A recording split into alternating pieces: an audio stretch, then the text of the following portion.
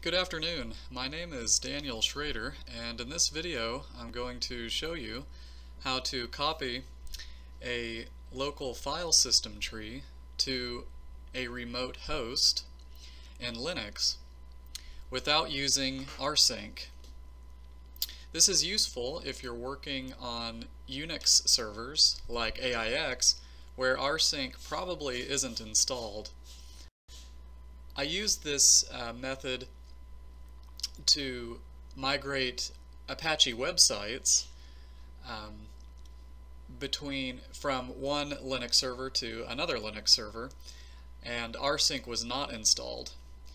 So I could have installed rsync, but I performed the operation this way instead. Now I'm logged into my Linux server right now, and I'm going to verify the host name is Schrader-server1. This is our local host. Today's date is Saturday, April 22nd, 2017. The way we're going to copy this file system tree to the remote host is by using tar and SSH. So we're going to start with the tar command. Tar means tape archiver, and historically it's used for file system backups. We're going to pass it the C option, which means create a tar file. P, which means preserve file permissions and ownerships. F, which means file follows, and a dash. What that dash means is that the tar file will not be written to disk, but will be written to memory and passed through an anonymous pipe to our SSH command. The next argument is the files that we're reading in, which will be all files and directory files underneath the /usr directory. We're then going to pipe that tar file to SSH, and our remote host is Saturn. After we SSH to Saturn, we're going to execute a cd command to /root/tmp, and then if that cd command succeeds, then we're going to execute another tar command, passing it the X option for extract,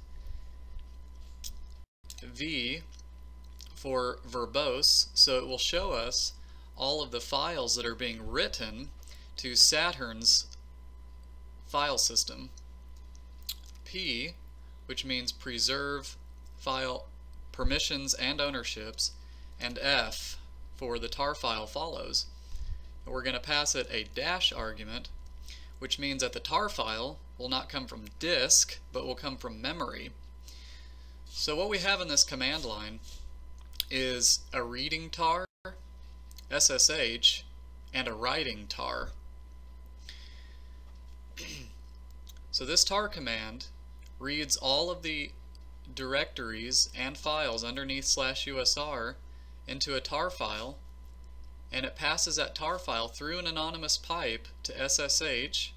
SSH logs into Saturn, our remote host, changes the shell's working directory to /root/tmp, and if that is successful, then a writing tar is executed and extracts all of the files from the tar file passed to it through the anonymous pipe. Let's execute this command. Now tar is telling us that it's going to remove the leading slashes from member names. That's good. What that means is that all of the files that will exist in the tar file will have relative path names. For our uses here, that's fine. It's not going to cause us a problem. Now Saturn is prompting us for a password, root's password, so I'm going to enter that in now. Now what we're seeing are all of the files and directories underneath /usr being written to our remote host Saturn's local file system. Okay. Now it's time to verify that all of the files and directories from Schrader-server1 successfully copied to our remote host Saturn. The easiest way that I know of to do this is to use the du command, which stands for disk used, and it summarizes the amount of disk space that every file and directory is consuming underneath the /usr directory. So we see that 1.1 gigabytes of disk space is being consumed by all files and directories underneath /usr. Now let's check the amount of disk space being used by all directories and files in our destination file system on Saturn.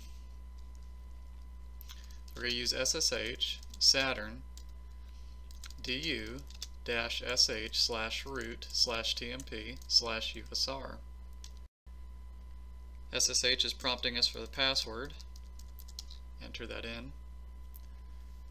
1.1 gigabytes of disk space is being consumed by all files and directories underneath /root/tmp/usr on Saturn.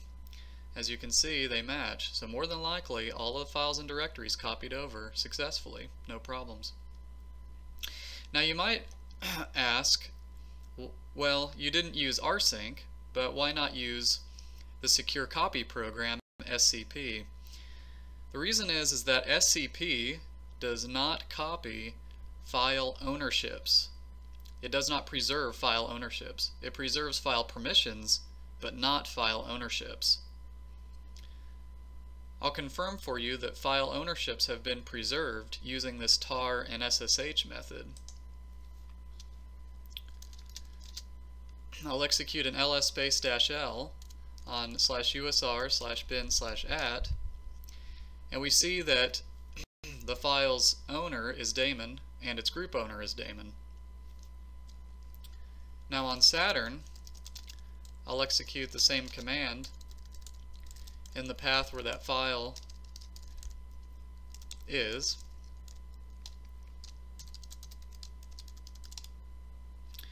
and you'll see that the destination file also has the same owner and group, daemon and daemon.